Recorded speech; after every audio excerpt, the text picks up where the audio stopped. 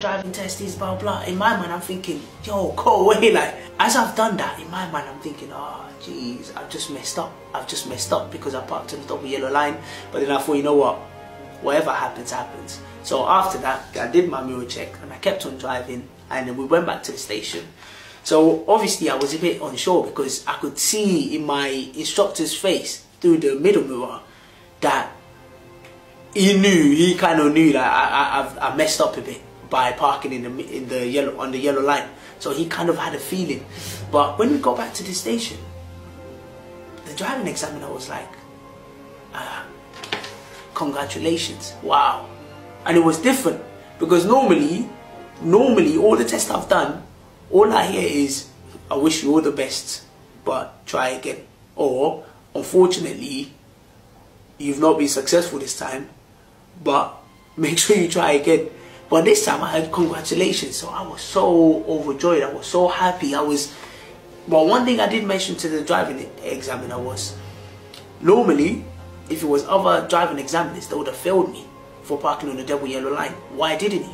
He said that because there was no one behind me, there was no cars behind me, that's why he passed me.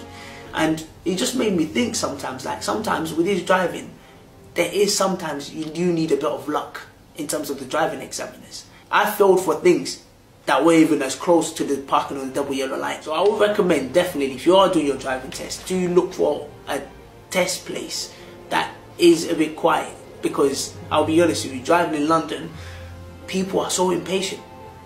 They're always in a rush. They're not even bothered whether you're a learner, you're on your test. Everybody just in a rush, and you have to be extra careful. With driving as well, I think it does come down to a bit of confidence, because you kind of need to be a bit confident in your ability as well to drive. Because I'll be honest with you, driving is one of the most scariest tests I've ever done in my life. It actually is one of the most scariest tests I've ever done in my life, because you're under pressure of driving, and whilst you're driving, you're trying to concentrate on the road, but you're also looking at the driving test report to make sure that obviously your examiner hasn't given you any major. And also you're looking at the road, making sure you haven't hit anybody, making sure you're doing it correctly. So it is very scary.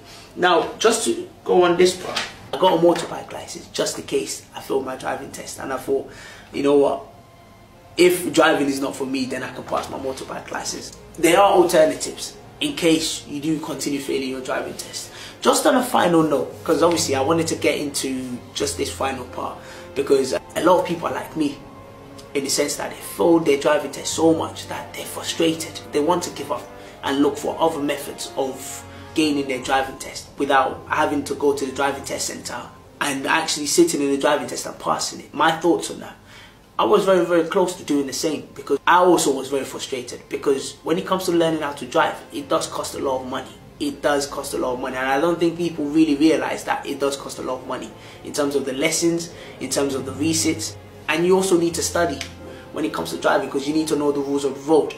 It's actually quite funny, because some people are very comfortable with the practical, but the theory test, some people fail it quite a lot.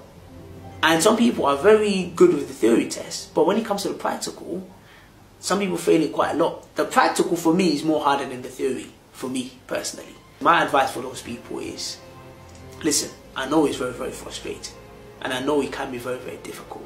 But one thing for sure, I know it's easier said than done, but please don't give up, and just continue going, continue trying. You are going to get a lot of people that are going to fail you, that's going to tell you your driving test is not good enough, but you do need to believe in your ability. I do know it's not easy, and for people, for myself, growing up in the environment I've grown up, it's even more difficult, because my parents never drove, my dad doesn't drive, my mom doesn't drive, quite a lot of people in my family don't drive, so it's even more difficult. So I don't have that support network where I can just say, oh, I just want to do extra practice, because I have to pay for it. And obviously paying for it is also more tough for me, because now I've got a lot of responsibilities in terms of paying rent, paying this, paying that. So it's a bit more difficult, and I can understand why a lot of people do give up, especially if they've got children and a lot of big responsibilities, because the money you're paying for the driving, you can be using it for something else.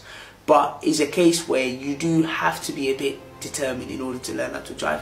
When it comes to driving, some people get it instant, some people can drive like that, others it does take a while. people like myself, it takes me a while to learn certain things. But once I know it, I know it. Please, please do not give up. Keep going. I know it's difficult, but do look for alternatives. Look for driving tests that you know have easier pass rate. Because when it comes to driving and a lot of things, as long as you pass, it doesn't matter whether you do it in Scotland, whether you do it in England, wherever, as long as you pass. Just try and avoid any illegal means. It took me 8 years to finally pass my driving test. For you, it might take a shorter period of time, but the fact is, I did it. I did it. For me, I don't mind how long some things take, as long as I know I can do it. So I want you to apply the same system, the same mentality, because if you believe in yourself that you can do it, yes, there's going to be a lot of driving examiners that's going to fail you. It's going to be very frustrating that you have to keep going back and forth, doing tests, doing this, doing that. But if you really believe that you can do it, then I believe you also can do it. So I'm going to leave it there, because it's your boy Mr. CV. And thankfully, I'm so happy that I've passed my driving test now after all these years of trying. And I hope and I'm wishing you the same as well. So it's your boy Mr. CV. Have a nice day. Keep watching my channel and keep sharing my channel. Keep sharing the positivity and keep sharing the love. Thank you.